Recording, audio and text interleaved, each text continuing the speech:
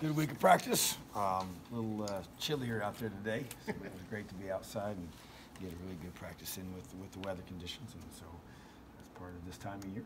And I thought our guys have had great focus and really good work in both the weight room and on the practice field and the meeting room. So Michael did practice this week, so it'll be a game time decision for him. But I think the rest of the guys are, pretty good shape.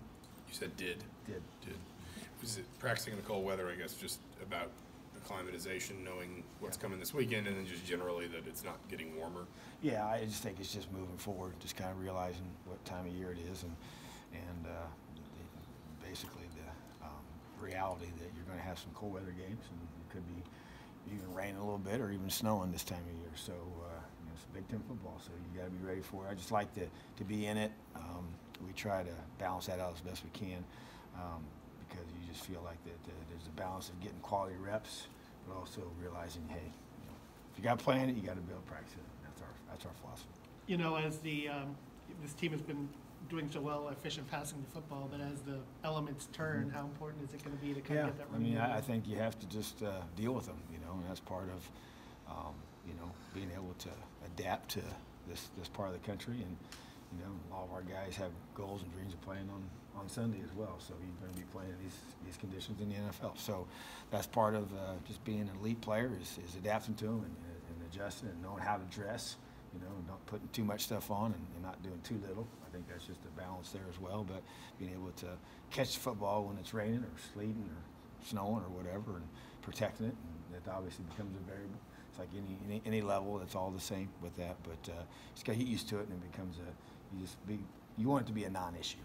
That's the whole key. Is that you just do what you do, and even the wind can be a variable this time of year as well. So it's just part of understanding that and special teams as well. And so handling punts and snapping punts and all those things that go on with handling the football. And so you just want to get into it as much as you can to get a lot of reps.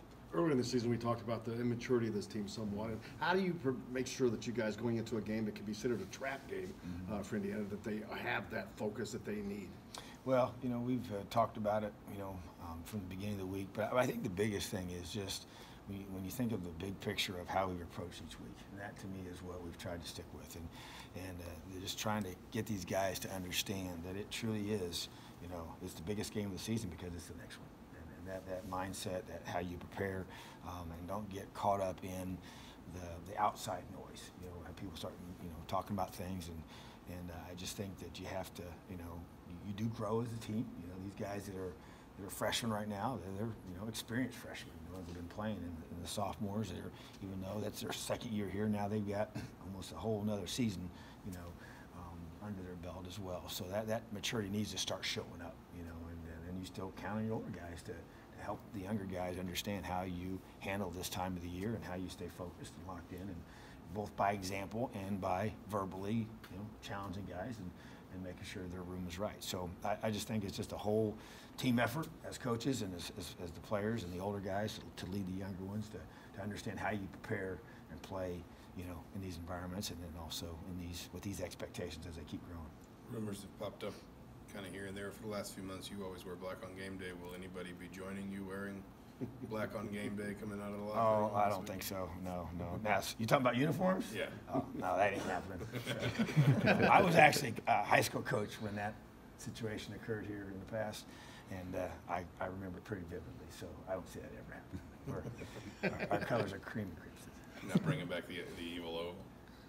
No, I don't think so. In terms of injuries, Simon, has he practiced this week? Yeah, he's been good. So just I think whatever it was, it just kind of. And my whole thing with him and the whole deal is we're going to take care of our guys. When it was in a question, he wasn't feeling right and didn't feel good, and I'm just like, hey, just next man up. We got guys that are ready to roll, and so always want to do what's best for our players. The element of playing at night, what kind of a dynamic does that add to the game? Our kids love it. They were so excited, when we got the news, and it just has a different feel, and for me being a former high school coach, it's Friday night football, and just kind of that's when you always played, and it kind of was weird. When I first started coaching college, it was weird playing during the day. He just wasn't used to that, you know. So, so yeah, I just think the kids love it, and it's a great environment, and just kind of has a little bit extra juice to the event for sure. So we're excited. That's why we just really look forward to our fans embracing it and coming out and supporting us, and our students, and just want everybody to come and just cheer on the Hoosiers and give everything they got to help our team, you know, continue to do something special. From a coaching standpoint, I know it doesn't make coaching any easier, but sitting here at 6-2 versus other years when that record was not, how much does that make it easier, a little less pressure on the staff? Well, I think first of all, you know, just the whole idea of getting to that level of wins to be able to get, you're in a bowl game. Now you got to figure out which one you're going to go to. So just having that taken off the table it's a good feeling. It kind of, you know, it does make a difference, you know.